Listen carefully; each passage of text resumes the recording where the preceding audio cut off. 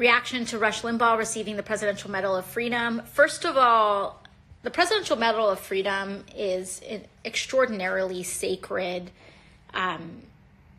award.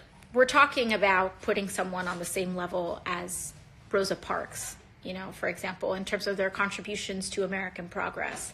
Rush Limbaugh is a virulent racist, but even just on top of that, to do it in the middle of a State of the Union and not even dignify it with its own ceremony as it has, there's all sorts of norms that are being violated, not just for people's humanity, but also it truly just cheapens the value of it.